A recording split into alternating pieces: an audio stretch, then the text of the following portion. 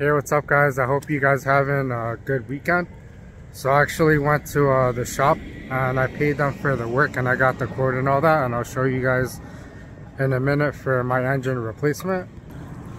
So pretty much the OEM engine, it's gonna come out to about $4,050, and then the labor, they charge $175 per hour for 18 hours.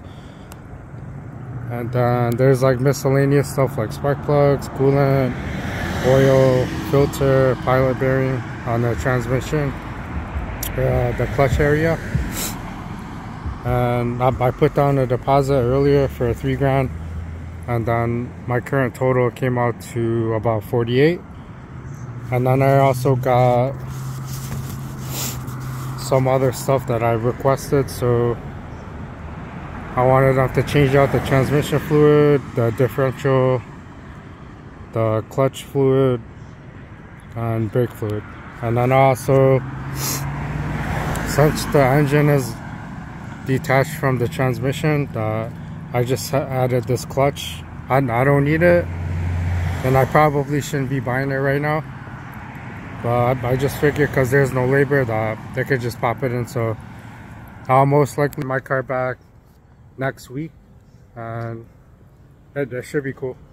It'll be most likely the last things that I ever do to that car, because it's getting up there in age.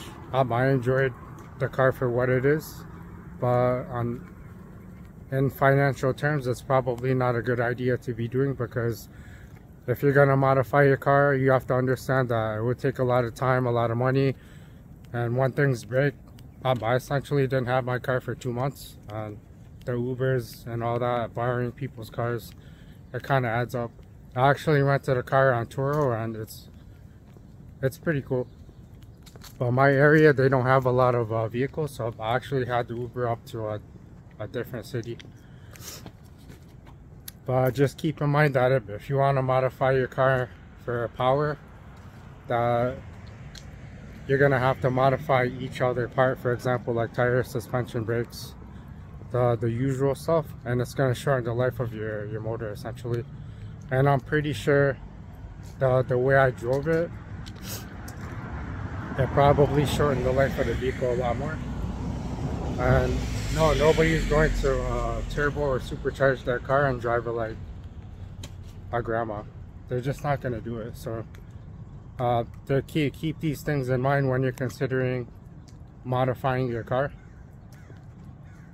I was also thinking that if I just bought a car that came with big power, that I wouldn't have to modify the car. I'll most likely still modify the car, because I know myself that I'll get bored. Pretty much I modified the car at 40K, and then the motor went out before 90K. And was it worth it? I really enjoy the car. I love the car, but from a financial standpoint, it's a bad idea. If I could just detach and not care about cars, that would be the best financial move. And I think I should more focus on long-term things and investments and all of that, because you never know. Also, for this year, I didn't have a security fund.